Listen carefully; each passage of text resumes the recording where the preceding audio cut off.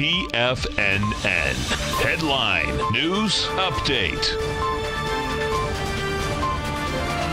Here's Tom O'Brien. Welcome, folks. Appreciate you growling and prowling with us out here. We have the Dow Industrials right now up 14, NASDAQ up 47, S&P's up 10.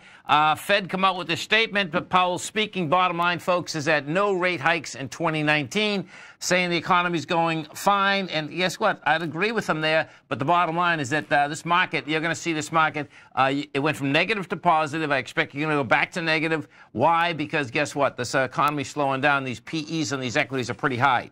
You get the gold contract trading up by $7.90 at $13.14. Silver's up 12 cents, $15.49. Notes and bonds, they're saying it all. So check it out, man. We are at the lows for the last 12 months. This thing is going to blow by its high. Right now, as we're speaking, this is the low of the year for 12 months, 2.535. And the high out here for the year is 3.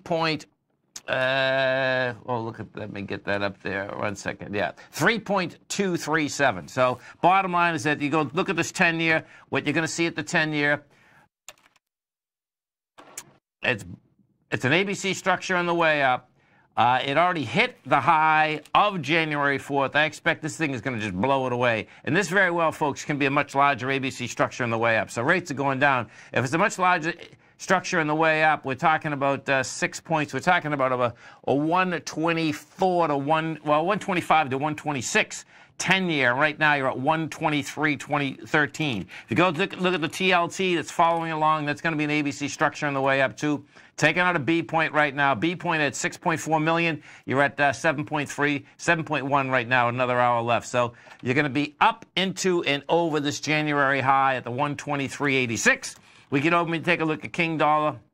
King Dollar is finally getting a little volume on the way down. You're down 631 ticks. You have 22,000 contracts traded. We are at 95,200. It's blowing away that swing point there at 95,240. That's saying that we're going to be running down to this 94,150, and we'll see whether we actually get follow through in that baby. So next 60 minutes, you can expect the volatility to stay high. We'll see if the S&Ps basically can stay there. Small cap still the weakest indice out here. We take a look at the IWM. It's up 81 cents right now. Bottom line, still no juice behind that move. To recap out here, we have the Dow Industrials right now up 13. NASDAQ's up 50. S&Ps are up 10. Bonds, notes, that's what it's all about, folks. Higher price, lower rates coming at us. Stay right there, folks. Come right back.